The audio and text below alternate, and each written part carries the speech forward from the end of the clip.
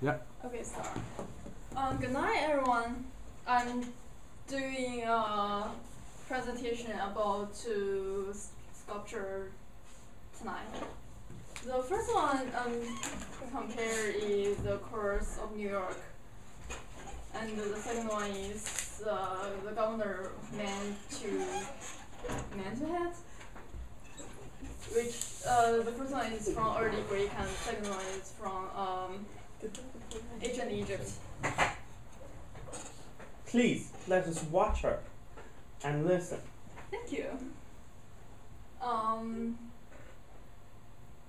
The early Greek and ancient early Greek and ancient Egypt are sharing a lot common things in sculptures.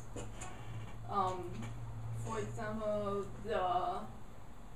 the pose is they have a same pose in general, such as the judge's frontal pose and their left hand, and the left foot is set forward and the right foot is set back, and their hand is holding a face and puts aside of the body, close to the body, and there's connection. The hand and body are connected together. And the hair is same too. They're all curly and and long. But there's a lot of difference between those two sculptures too. The material is different. The cross of New York is made of limestone, but the governor mansion hut is made from dorite.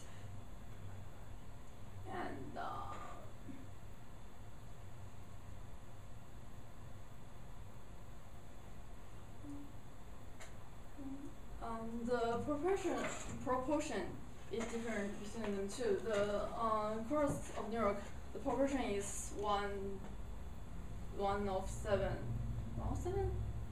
and that one, the right one is 1 of 6, which makes which shows the the change of the mind and the idea and of the people, how people think about the beauty.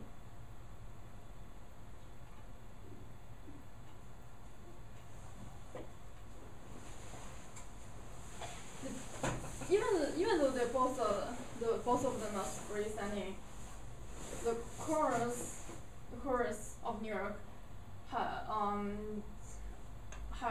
is a freestanding with the space between his leg and the arms, and compared to the governor, meant to have his leg between his body and his torso and his arms and the leg are embedded together, which means there's a stone between the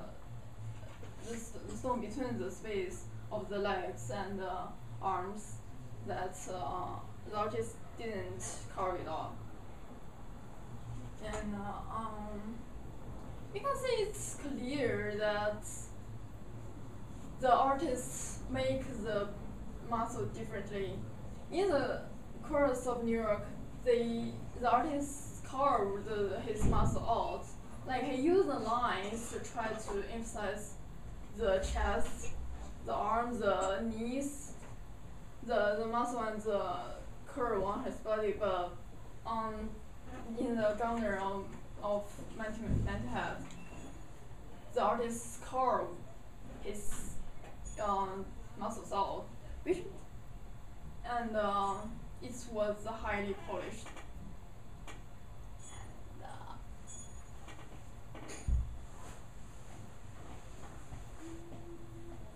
Okay. Even though they are both male, but the chorus of New York is showing naked and the governor mental health is showing dressed.